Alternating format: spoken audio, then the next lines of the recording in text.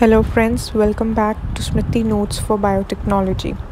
In today's lecture, we will study about gametogenesis.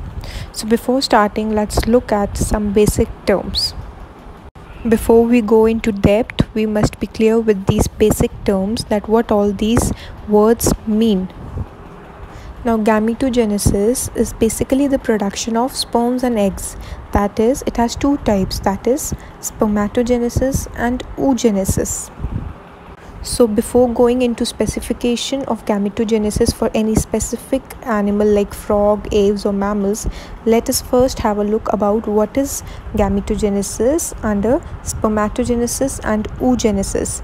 We should be aware of the entire process, because the question will not come like explain the life cycle of frog. You're supposed to first explain what is spermatogenesis, and then you're supposed to explain it with respect to the frog's system.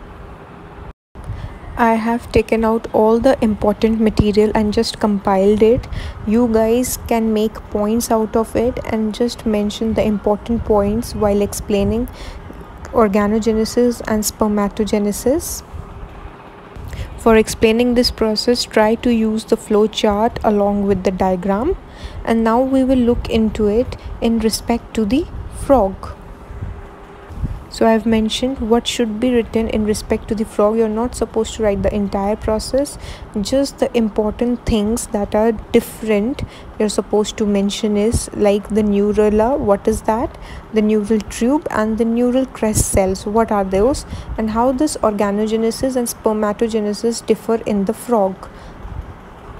I have also mentioned some more differences, like in the female frog the ovaries are above the kidney, whereas in the male frog it has two testes and the sperms basically produced travel through kidneys to the cloaca. So this is the basic difference which you are supposed to mention. This is the structure of egg, that is the egg of the frog, and the structure of the sperm. So that is again organogenesis and spermatogenesis part.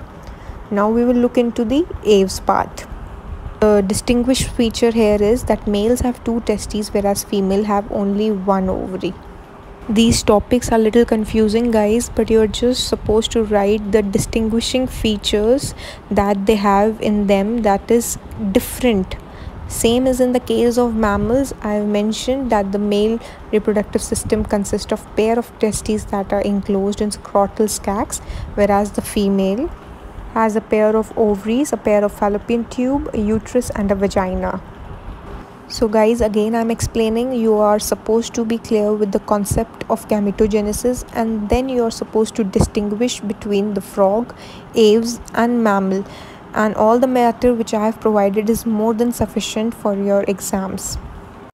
Now we will study about the classification of eggs. I have given the example for each classification and about 2-3 lines for each type. You can mention them. The egg classification is basically of two types, that is, one is based on yolk and the other one is based on the distribution of yolk in cytoplasm. So you can go through both of them and also go through the examples. They are very important. Now we will study about the envelope of the egg. First we will study in brief what is the envelope of the egg, and then we will study about each organism's envelope, like in mammals, in aves as well as in frogs. So I have again compiled all the matter, guys. You're just supposed to stop the video, look into it and write down the important points in your notes. And also if you want the PDF of notes, then I'll give a link below, or just comment in the comment section and let me know. Now the last topic is embryonic development in vertebrates as well as in invertebrates. First you must be clear about what vertebrates and invertebrates are.